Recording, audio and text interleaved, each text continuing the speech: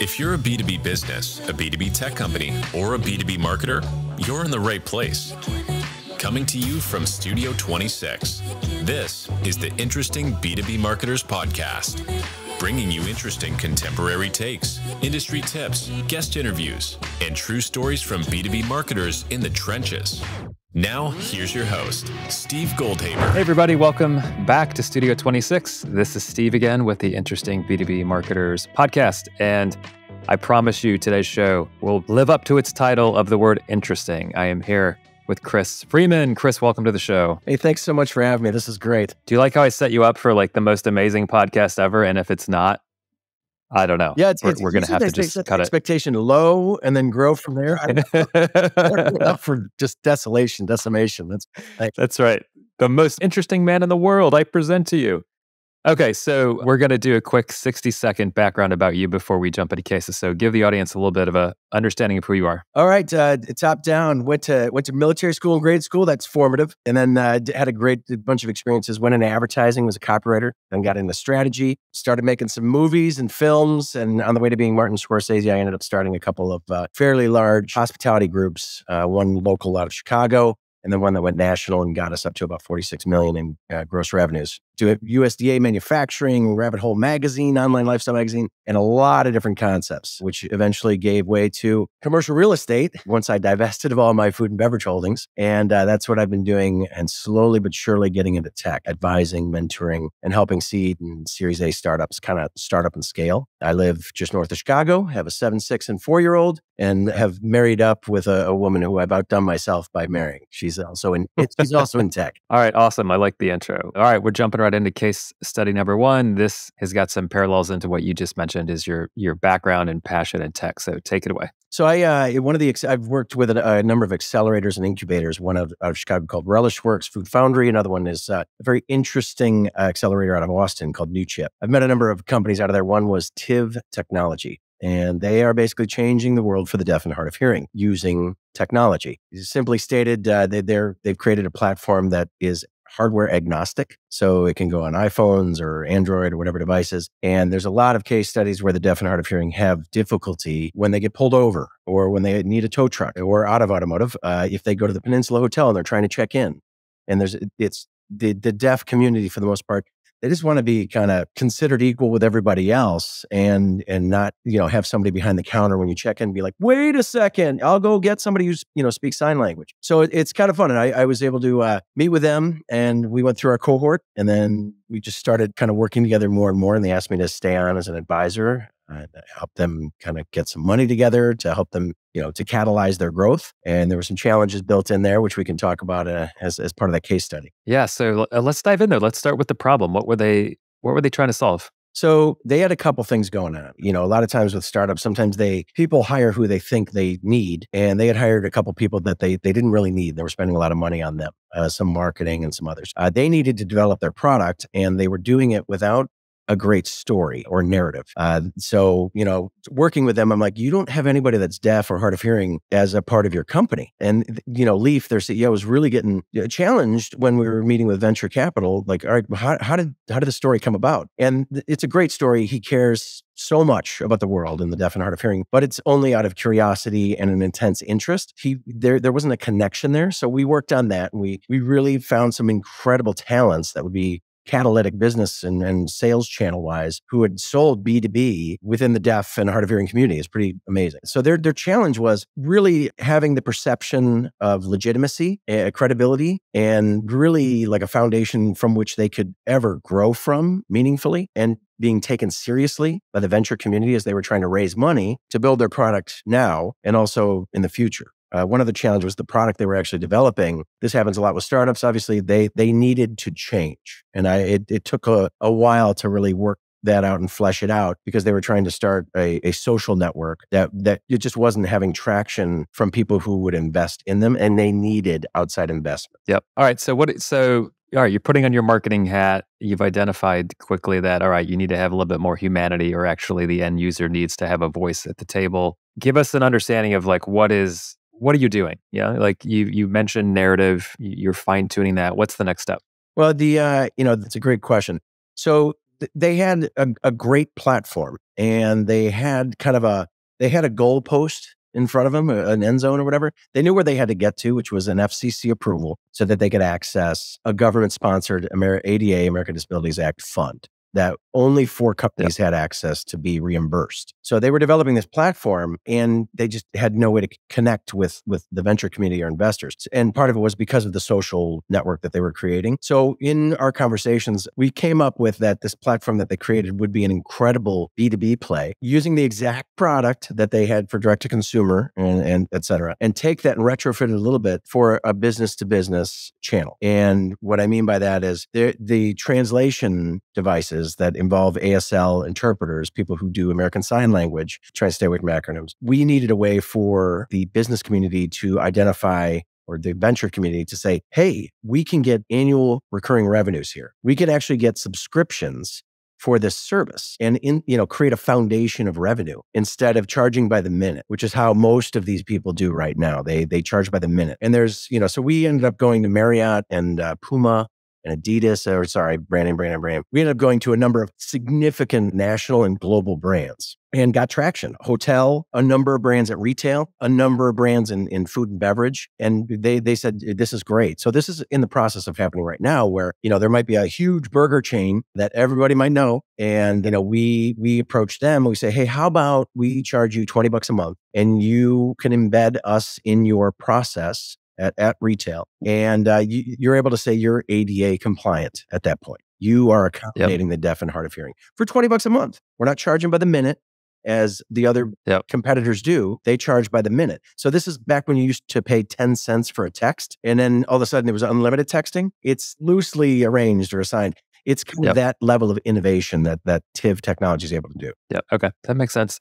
I want to ask a question on so many things I've seen when you've got 2 audiences. One is the end user or the customer. The other one is the VC or the private equity community. How did you figure out how to balance messaging in those worlds? Because some people get lost, right? Like I've seen some B2B brands out there, they're looking to sell their company. So all they do is take their customer channels and turn it into investor language. And it's horrible when that happens. I understand it, but you've just ruined that. So take us through, how do you figure out how to talk to 2 different audiences? It's an awesome question. So, being somewhat anomalous, kind of a kook, my background, I've raised a lot of money for companies that I had a lot. Yes. And it's a full-time job in addition to your full-time job. There's highs and lows every day. So the empathy that's involved and kind of the work ethic and machination of how you fundraise, I was able to bring to the table. And, when I got into commercial real estate, doing work with office tenants and whatnot, at an elderly age of 42, having,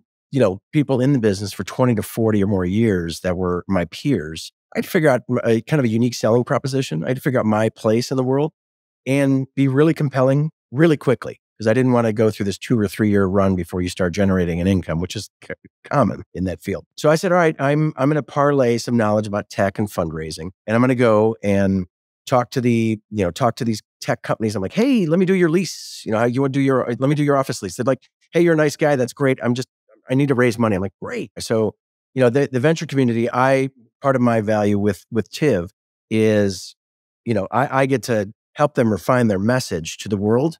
And part of it, I get your point. Part of that message is the message to the venture community and people they're trying to raise money with. And it gets pretty complicated pretty quickly, but there's a message to the consumer and the direct to consumer play. And then there's a message to the business community, like the big brands who they seek to align themselves with and get their platform onboarded within. And then you have to talk to the venture community and say, basically, we're this wonderful company with a lot of the same message, but there's also a really compelling reason to invest in us. And all these, you can see how circuitously all these things are intertwined because, the business has to see, the venture community, they're used to saying no first and often. And this has to be unique, compelling, and sustainable and scalable, right? And trying to play that sheet music, it's challenging, but for a venture outfit to see a company as compelling, you really do have to portray the investability of it.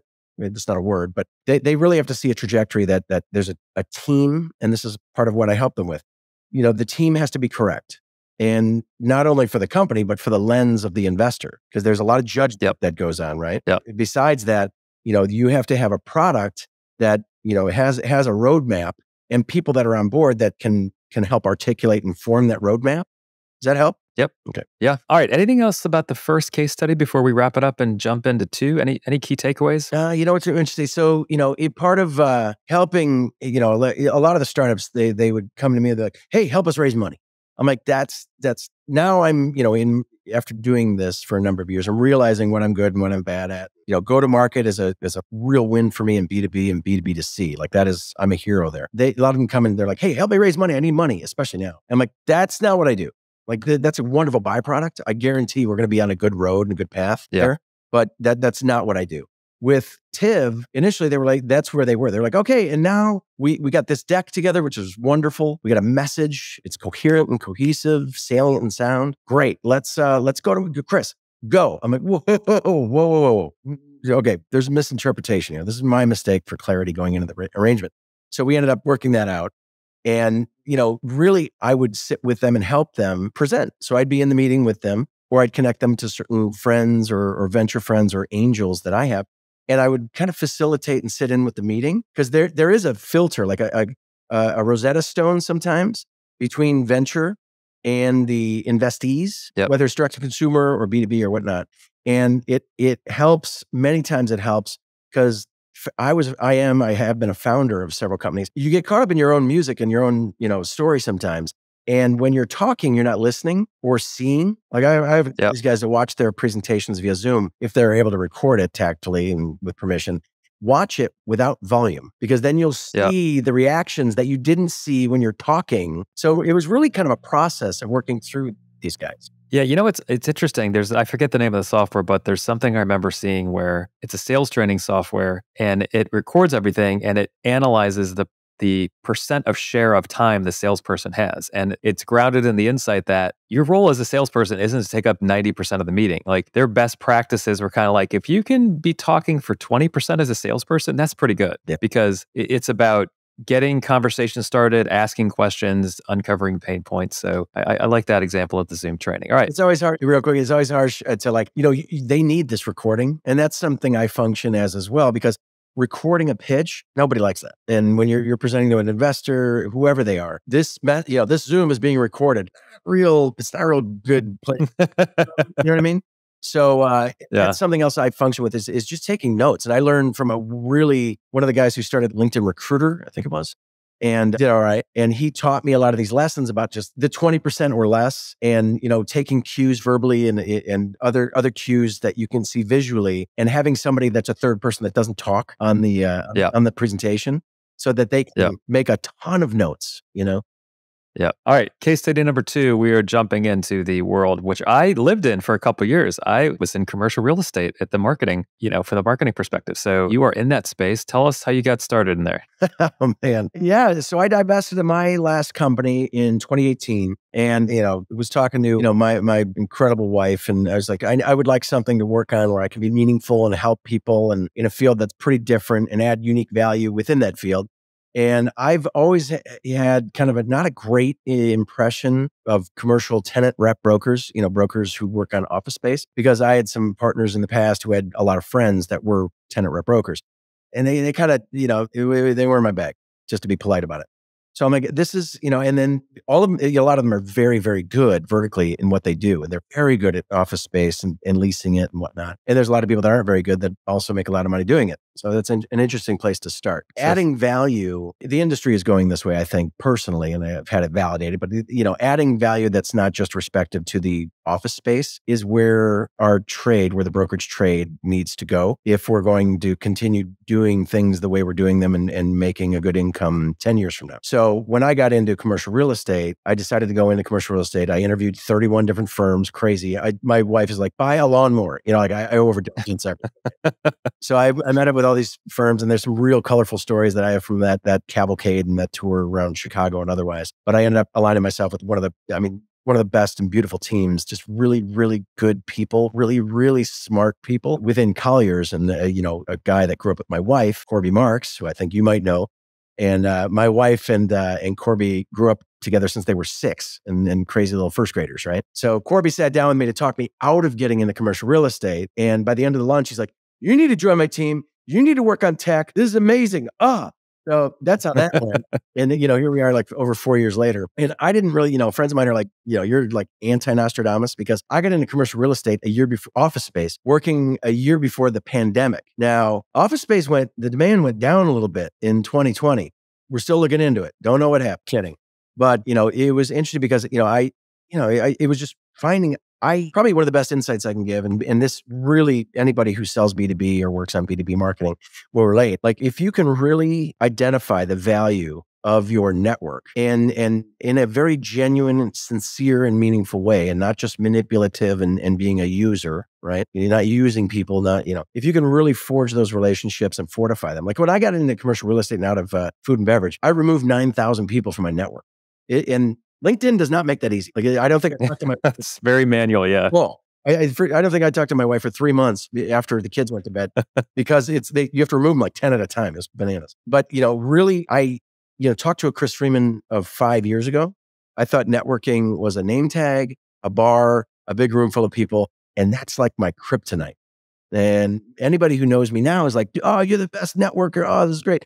And one-on-one, I think I'm really good. Like, I really have a curiosity and I'm a student of life. I want to learn about you. I want to know what's going on. And I want to help you. And leading with that message of, hey, how can I help? People are like, really? I'm like, yeah, really. And it's a very long-term strategy, but it was really finding out how to, not to be gross, but like how to monetize my network, but in a very meaningful and sincere way. So I removed all these people from my network, started reaching out and just having 5, 10, 30 hour-long meetings with a ton of people in 2019, all like, how can I help? And I'm like, we'll get to the office space thing. They're like, how can I help you at the end of that? If you do it right, at the end of the conversation, they ask you, how can I help you? I'm like, that's great. And sometimes initially I was like, don't worry about it. And then people smarter than me, I now have a mentor, are like, you got to answer that question. I'm like, yeah, you're right. You're right. So it was, hey, when the time comes, I'd love an introduction. Or maybe there's somebody I go into that meeting, know you're connected to this, or this person. Do you know any of these 3 people? I'd love to meet them, have the same conversation with them without expectation. I've got network gifts to give. And maybe even leveraging my background of having started over 60 companies, some emasculating failures and some successful. I could bring some acumen to that conversation as well, and that introduction. Yeah. So what's really interesting is like usually marketers the content is the value add, or that's the pitch, right? Hey, here's some content. Like, we're trying to make this as clean as possible. We're going to help you solve a problem. You are the content in this example, right? You are the living, breathing piece of content that you're adding value. You're solving problems in real time with, like you said, the good intent to down the road, I hope to pay it back. You're spot on. And there's some good examples of this. Like, I can give you one where I really do over the top want to help. And if I could see a friend of mine, this guy, Brian Barr, a lovely dude, has a company called Victory Lab. He's like, dude, you know what your problem is? Oh, please tell me what. He goes, if you see a challenge, if you see a problem that somebody you're speaking with has, and you have the way to figure out the answer, you have some prospect of an answer for them or a solution, you want to give that to them. Everybody. I say, you're right. Totally. So I've had to refine my kind of go-to-market as well with that, and just using my time properly and watching out for my TikToks as well, making sure that I can surgically deploy my time to make a living, right? And not just help everyone around me. So that's been really interesting. The one thing I can say is, like, going into these conversations, and you have enough of them, you meet enough people. And during the pandemic, I was meeting between 15 and 30 companies a week via Zoom. Everybody's bored. I barely had time to go to the bathroom. And through that, it was very fast. I was refining how I speak with people, how I present my, aptitude or acumen, and kind of what I would like to have at the end of the conversation be an outcome for us both. And that was an interesting year. And I met a ton of people. I meaningfully fortified my network within the artery or vertical of business I intend to be within for a long time, which was tech and tech ecosystems, all series, all investments, all areas, right? So all value proposition areas, or whatever areas, life science, prop tech, insure tech, ed tech, everything. So now at the end of the pandemic, I was able to meet with people the same way, less people, and say, I'll give you an example. There's an individual who has a wonderful tech firm that started up, and he's been in business for a number of years. He's a shrewd as hell, wonderful person.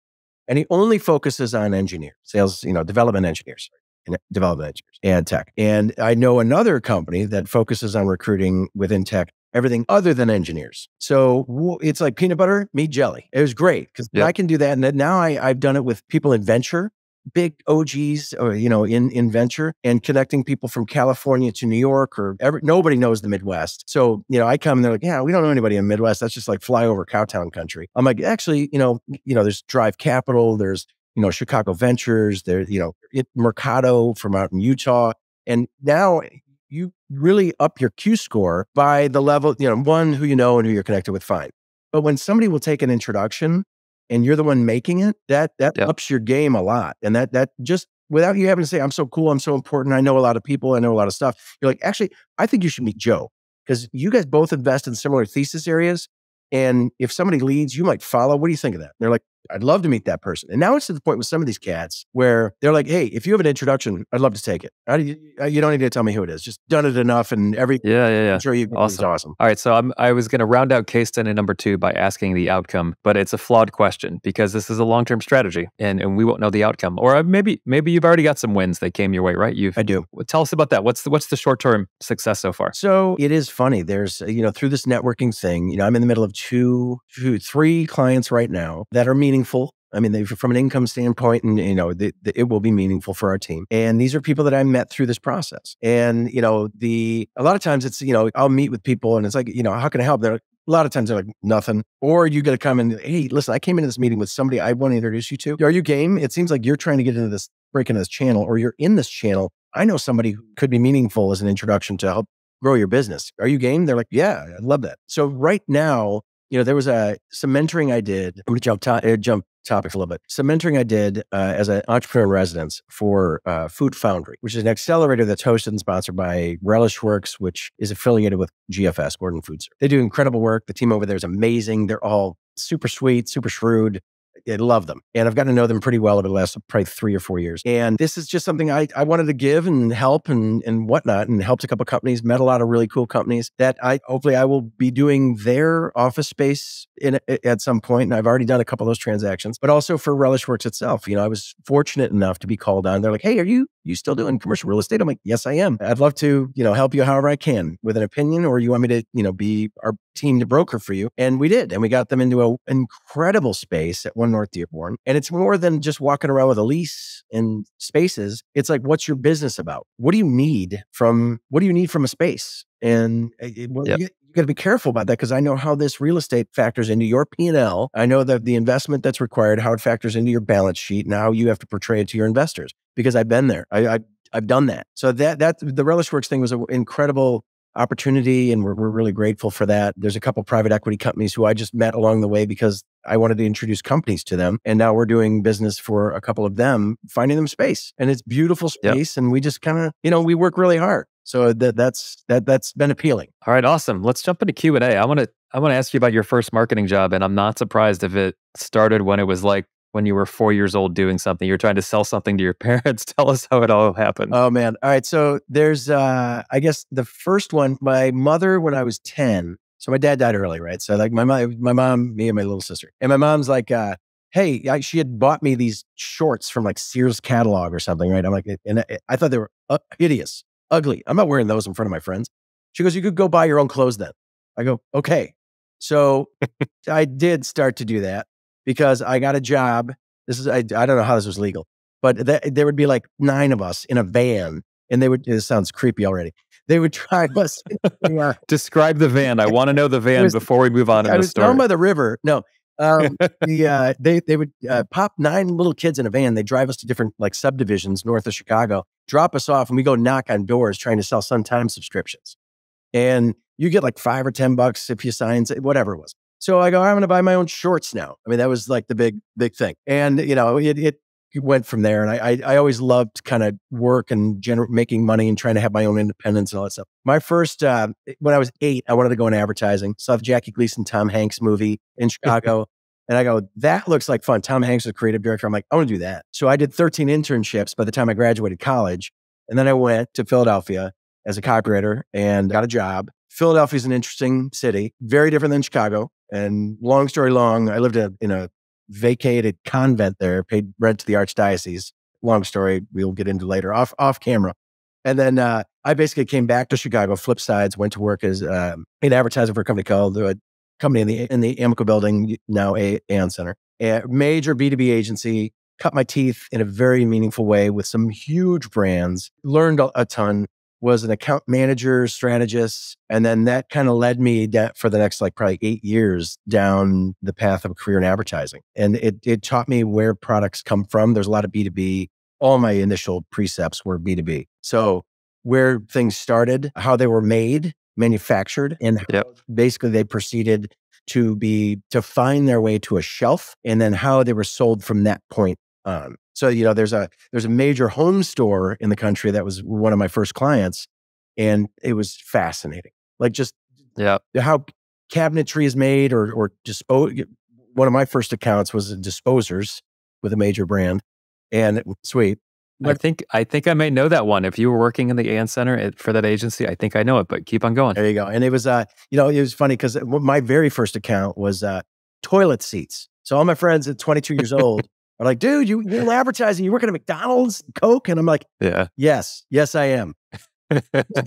There's a lot of Coke spilled on toilet seats. So yeah, there is a connection there. I get reminded of this first client every time I go to the guidance center or anytime I go to an office building, right there, man. But anyways, it was a wonderful experience. And it really it filled my proverbial Rolodex with knowledge of products and brands, and having that experience of how things are made. And then, from the product management side, and if there's a need and how they fill it and how not to get carried away with over featuring things. And when that does happen, that contributes now very meaningfully to how I approach my mentoring and advising within tech. Because when somebody got something good, it's so easy to say this can, and product teams and dev teams, they're all like, this could be so much better every day. And good for them. They're probably right. But there has to be a roadmap. It has to be very bright, informed in a very intelligent way, so you don't just burn out. All right, I'm going to ask a question about advertising. I did 10 years in the advertising industry. I'll throw my personal thesis at you, and I want to get yours. And the question I'm driving at is what creates great work?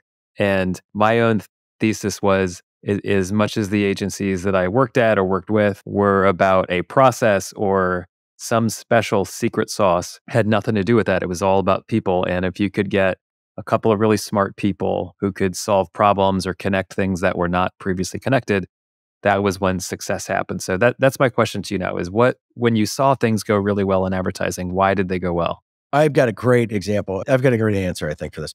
So, I worked for a number of really small agencies, and then I worked for a really, really big global one as well. And I worked across categories, financial and CPG and, some B2B stuff, manufacturing, construction, everything in between. And when it was the synthesis of everything leading up to the big agency I worked at that helped me with this answer, which is the planners and strategists, and a lot, there are PhDs, within these agencies, and the tools that they develop. I think at the agency I was at, we had a tool that was called Lifestyles or something like that, and it's just it's data, and it was all data that informed research. At that point, it was trying to make the research as accessible, readily accessible, and as immediate as possible, so you could arrive at really meaningful surgical insights. So, and that's how we would win business a lot of times, is you don't win the business. And this is a circuitous way to answer your question, but you don't win the business with pretty pictures. You probably know this as well. Yeah, we got a cool campaign. Oh, isn't that catchy?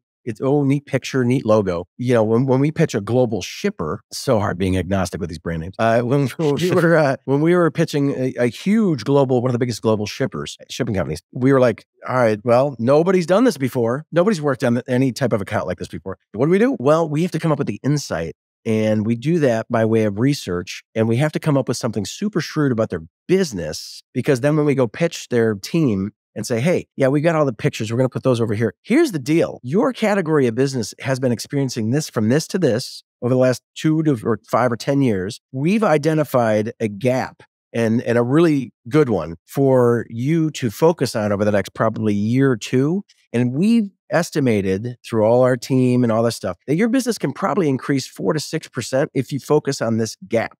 And here's some pretty pictures that help us focus on that gap. So it shows them how you think and the team behind you and how they think, and kind of says, okay, no matter what we can give you, you're going to help us think through a solution, which is arguably what I do now with, there's commercial real estate, But man, that is so over here for me, like over here. What I want to do is help you first with what you're facing. And the commercial real estate's a wonderful byproduct. And it's almost like hey, an attaboy. Here you go. Here's the commercial real estate project that we'll give you. Thank you for helping us with our business. And it's a very long-term strategy, and it's not a common one. It may not be a good one.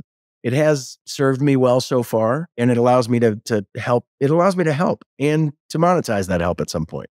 Yeah. All right. Last question. A lot of B2B marketers are drinking from the proverbial fire hose today as it relates to their tech stack, right? 5 years ago, it was kind of like, all right, we have our 6, 7, 8, 9 pieces of tech that we can work together. Now it's out of control. What's your advice for people as they look at tech stacks these days? What are some of those, just the fundamentals that they should focus on? That's a really big question. You've got 30 seconds to answer. Okay, good.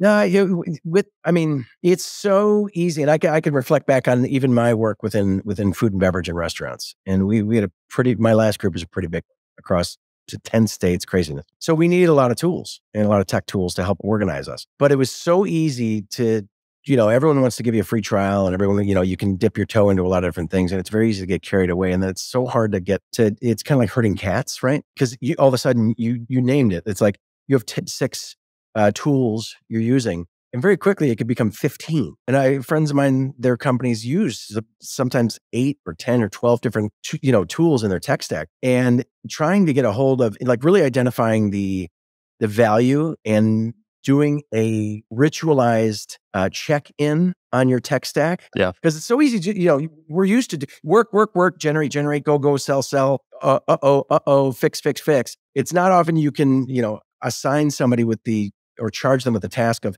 checking in every 3 months or 6 months to identify the efficiency and utility of all of them, because all of them are changing individually as well, simultaneously. So there might be some interesting integrations or interesting additions to their capabilities or capacities that might take out some of the other tools in the tech stack, because now you have 3 tools that are doing the same thing. There's all kinds of crossover. So that's something I found a lot with some of the nascent startups I work with, is they just assume that they have to plug into all these different things. But you know how tech goes. It's like 3 months, everything changes. And a lot of these assumptions are based on last year. And a lot has changed since last year. Yep. All right, awesome.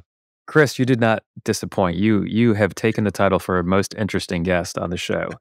So thank you for that. I'm going to thank everyone for watching or listening today. And I am not going to take the long-term give approach with my closeout today. I am going to get very direct response oriented. So here's my message to all the listeners, is to ask them, do you know someone who's really interesting in the world of B2B marketing? And if you think they might be a good guest on the show, have them send me an email, steve@26characters.com. So that's how I'm closing out. Chris, thanks for joining. Such a pleasure. Thank you, Steve. All right. Take care, everyone. Until the next time, see you on Interesting B2B Marketers.